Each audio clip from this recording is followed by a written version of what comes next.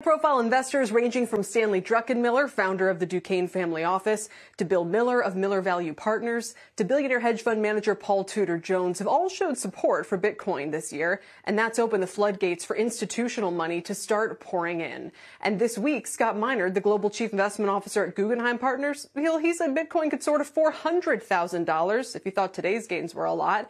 Can Bitcoin live up to the hype? Joining me now is Charles Cascarilla, the co-founder and CEO of Paxos, the cryptocurrency partner for PayPal.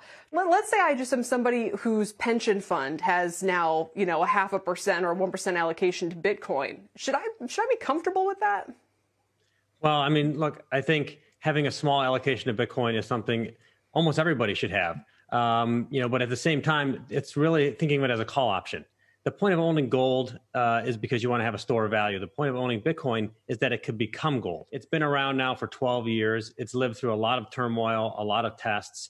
It's the best example we have of digital gold. And what we've seen through COVID is that people's lives are more and more digital. They're online. They need to have a digital store of value. And just as importantly, everyone has seen what's going on with the Federal Reserve balance sheet, and people are looking for ways in which they can protect their assets. And so Bitcoin is an example of one way to do that. Bill Miller made this great point. He said, there's 47 million millionaires in the world, and there's only going to be 21 million Bitcoin. So in other words, if every millionaire on the planet just wanted one, they couldn't get it. That's certainly one way in which the price goes up. You get a lot of people buying something that has a finite amount.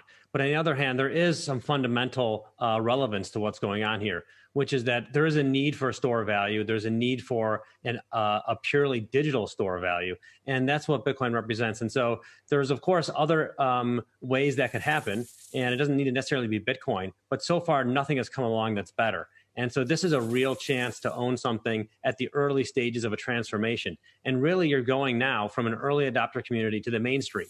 And I think that's partly what PayPal enabling this for their users is bringing to light. There's maybe 40 or 50 million people that were involved in the Bitcoin ecosystem up till now. And instead, we're going to go to something that looks like billions of people over the next year. That's a huge shift. At the end of the day, the code itself is publicly open sourced. You can look at it. And so 21 million is a hard cap here. Now, you think about institutional investors coming in. That is the real story right now.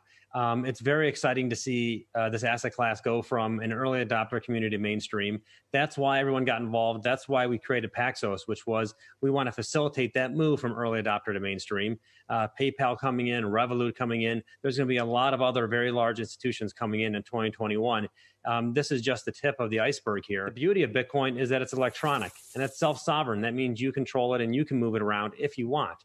And so in some ways, this is a great way to create freedom in a lot of countries where they don't have it, where financial freedoms are regularly taken away from people or property is confiscated. That's part of the key use case here for something that's digital gold, not physical, and can be confiscated right from you.